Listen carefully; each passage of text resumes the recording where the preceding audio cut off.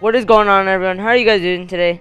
Today I'm here in Flood Escape 2, and they've recently just got an update, so I'm going to be telling you all about it. And I know I haven't been in this game in a while. The last video I posted was like a couple weeks ago, a month ago.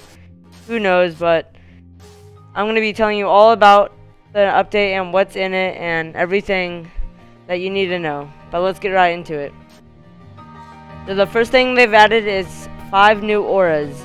These are really cool. They have like a new effect on it. I haven't actually bought any of these because, you know, as you can see, I barely have any gems. If I did have any gems, however, I would actually buy probably the volcano or actually the diamond one. That one looks probably the best. So we have 5 new tanks for our next update, and yeah, these look pretty cool. I would probably buy the 3000 one, and then maybe the sword, and then a planet, ninja star, and a green sword. But yeah, these all look cool in my opinion. Any of these tanks would work out for me. But yeah, these are the new tanks that came in the update.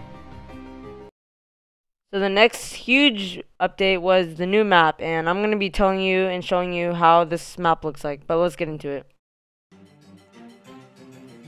Okay, so the first thing we notice is we're in a temple, and there's like water coming down and rising up, and yeah, these buttons are like easy to get. And taking note, I'm kind of lost here, but this is an easy map, and in my opinion, it is pretty easy overall. And yeah, I did fall right there, but you're gonna have to be like traveling on bridges and stuff like this parkour right here, and it's kind of unique with this like butterflies or leaves coming down. It has like a good vibe to it, you know.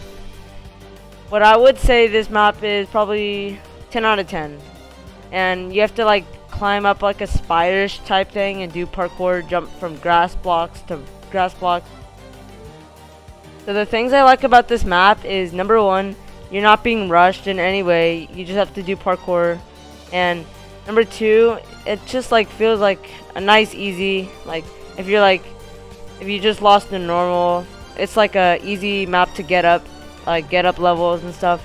And I would recommend you play this all the time. One of my favorite easies now.